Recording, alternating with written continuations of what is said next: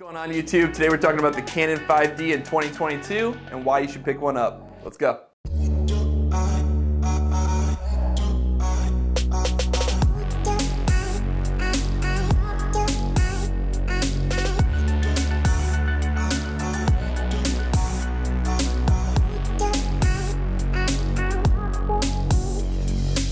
All right, so we're finally talking about the Canon 5D Mark II in 2022. I've been asked so many times to review this camera. Is it still worth it? Should I pick one up? And we're finally gonna talk about it today, and I'm so excited for the video we have for you guys today. If you're new around here, my name's Garrity. I do these kind of photographer to photographer talks where I review cameras, lenses, microphone, everything that goes into being a photographer or videographer. I try to help you guys out. So if these kind of videos help you, please stick around and like and subscribe. I have a bunch more content I post every Friday, and I'd love for you guys to be along for the journey. So I had a great opportunity to really use this camera in 2022. I got to fly to Boulder, Colorado and shoot there for about a week and really get my hands on the camera. We're actually gonna jump to that video first, and then we're gonna dive into the tech specs and why you should pick this one up and what it's even going for. All right, so let's jump to that video now and I'll see you guys after. Okay, welcome to the top of my 5D Mark II. All the photos you're about to see are gonna pop up with the settings right there on the left. My ISO 640, aperture 4, and I'm shooting 1/640th of a second for my shutter speed. We are in beautiful Boulder Falls, Boulder, Colorado today. Shooting on the 5D Mark II, like I said, and I'm shooting with the 17-40 L series lens with the constant aperture of 4. There's another great shot. The place is just beautiful. I don't think there's any bad angles. So there's one landscape, one portrait style, just to give you some different perspective. We are slowly hiking towards the actual falls themselves. Just trying to get a good angle right now with the mountains behind them. So I'm switching to portrait mode so you can actually see that. There you go. And I'm shooting, now I changed my shutter speed to 1/1000th of a second just because of the way the lighting was. I didn't want to blow out the mountains behind them too much. So I wanted to kind of preserve the highlights. Since the 5D Mark II has great dynamic range, I'm able to preserve the highlights and bump up my shadows enough so I get everything exposed properly in post. So here I'm actually noticing my friend admiring the falls, so I actually wanted to get a shot of her watching the falls, so there you go. ISO 1000, shutter speed is now 1/800th of a second. My aperture is still at 4.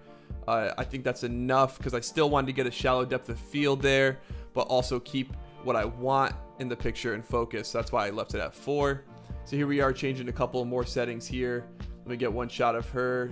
Now she is really the focal point here. I bumped my ISO down to 640 there since it was a little bright on that last image, but I'm able to correct it in post to make the image the way I wanted it to actually look. So now I'm attempting to take a long exposure. I do not have a tripod, I don't have an ND filter, so I am really not making it easy on myself, but I saw the shot and I wanted to take it. So the settings I'm using right now are ISO 100, aperture 14, and 1/5 of a second. So that allows for the water to look like it's almost like a blanket, honestly. So I'm gonna try it in portrait mode here and actually bump my aperture up to 18 to make the image actually a little bit more dark.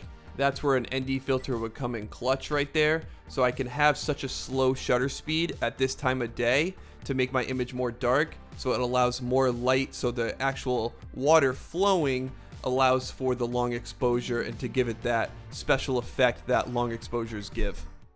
All right, so I hope that video was helpful for you guys. Now we're gonna dive more into the tech specs and why I love this camera. Boulder, Colorado was a beautiful place. I love shooting in Boulder Falls, awesome. So I really got to put this camera to the test and get a feel for it. And it reminded me a lot of my Classic and why I like it with some differences. I noticed that most of my editing style was pretty much the same that I used for the Classic in this. So I see why people are choosing this and choosing the Classic, but honestly, I think they're both really, really good. You get great quality out of both of them. They're both film-like. It's just, honestly, if you're pixel peeping, you can kind of tell the difference. But for me personally, if you had either of these cameras, I think you would love it if you want that film style look. Now there's downsides to these cameras. I mean, this one came out in 2008. So it's been a while since this camera's been out, and now there's all this new tech and autofocus and higher dynamic range and all these new Sonys and the Canons and Nikons. All these new cameras have so much new technology in them that it's gonna surpass these old cameras in some ways. but in other ways, it kind of doesn't. That being said, that's why we like the Canon 5D Classics, why we like the 5D Mark IIs, these older cameras, and why people are going back to these cameras is because of that look that we're always trying to replicate. What I find when I'm doing with my Sonys nowadays is the quality is so good that I either have to put like a black Pro Mist filter on it, or I have to tone down or like turn down the clarity a little bit because it's so sharp and almost AI looking. You know, it's not realistic. And I like that film look that these cameras give to you right out of the body. So depending on what you're trying to shoot, depending on what you're trying to do, this might be the pickup. This might be the way to go. Since you might not want all that definition and clarity like the Sony a7Rs are doing, that these high megapixel cameras are capturing every little pore on people's faces. The Canon 5D Mark II or the Mark I might be the better option for you to go with because you don't need to pixel peep that hard. You might just be posting to Instagram. You might be taking portraits. You don't need all that quality on their face, that 42 megapixels, 50 megapixels, just seeing their pores. It's not gonna do anyone any good. So that's when I'm usually using a black Pro Mist, or I'm turning down the clarity somewhat. I'm smoothing out the highlights, trying to get some sort of smoother face, not so clear. You don't always want more clarity unless you're doing like high quality macro shots or different situations where you might want that. I found that the 5D Mark II did a great job with quality wise, but it wasn't over the top that I feel like I had to tone things down like I usually have to do with some of my Sonys depending on the work. So just to recap, this camera, it came out in 2008. It's a 21 megapixel camera, and it came out around the price of $2,700. Nowadays, you can get these things for a steal. I'm noticing on Facebook Marketplace and eBay and around there, it's around $400 to $500 depending on condition and a bunch of other factors. But $400 for a full frame Mark II, if I was just getting into photography and I wanted to learn how to use an actual DSLR, I would be picking up either the 5D Mark II or the Mark I. Now, if you're into video, that's where I think the 5D Mark II is gonna really shine because the 5D Mark I doesn't even offer video. So the 5D Mark II does offer video. It's 1080p. There's a lot better options nowadays with the 4K and all these other, even 6K, 8Ks, all these Ks. 1080p is still really good. You can still get some great quality out of it. You can learn the fundamentals of videography, especially with the DSLR, and really just get honed down your skills with the 5D Mark II and take killer photos. So it's kind of like the best of both worlds. With that being said, there's also firmware updates that allow it to shoot 4K upscaled. There's better YouTubers that can fully explain this, but there's this program called Magic Lantern. Again, it's a firmware update that you plug in, and it allows for the sensor to actually read out an upscaled version of 4K. I'll let someone like Zeke, this great YouTuber that specializes more into the Magic Lantern, he has a bunch of videos on it, let him explain it. Definitely check him out if you're looking to get the most out of your 5D Mark II and you want to play around with different firmwares. Just be careful, you know, it's not ever 100% safe, you know, just definitely do your own research. But also check out his channel and see what he's doing because what he's creating with these cameras, it's pretty crazy. It's really good quality. You can get some really clear images out of the 5D Mark II, but what I like them for is for the fact of how creamy the photos look. Whether you're shooting portraits, landscapes, it's almost like a dreamlike feel that it's film-like in its own sense, creamy. Those might not be the best words to describe it. That's how I'm describing it.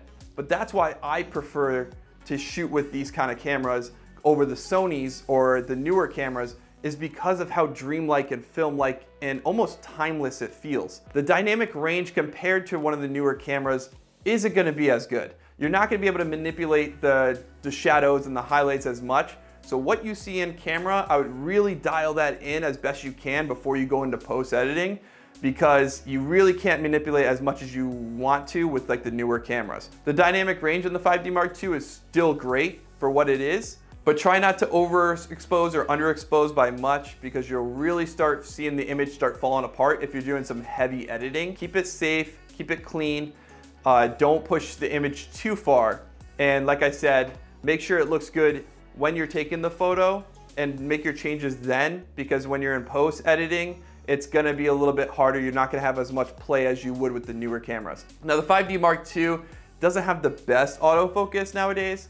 There's only 9 autofocus points, but that being said, as long as it's not super dark out and you're not trying to do anything crazy with the autofocus in general, it does just it does just fine. It gets the job done, no problem. I actually got to shoot with the 24-105 L series lens, f4, and I'm gonna post some of those photos right now. Here's some shots.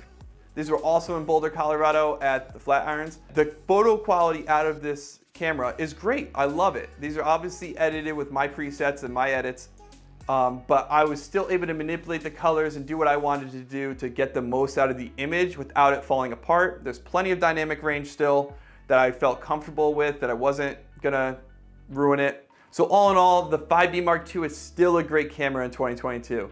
Try to find a good deal, save some money, and get some good quality glass so you get the most out of this camera. So you can check into things like Magic Lantern and stuff like that to actually get even better video specs if you're looking to do video. There's different options and different paths you can go with this camera. It's a workhorse. The thing is still great. I know professional photographers still using it. You can still kill it with this camera in 2022. Don't let anyone tell you otherwise. Prove them wrong either way. You don't always need the newest, best thing. That's why people are still talking about this camera. We're still using it. We're still going back to it. And I hope you guys like these photos, and I hope you like the video. Please like and subscribe, and I'll see you guys in the next one.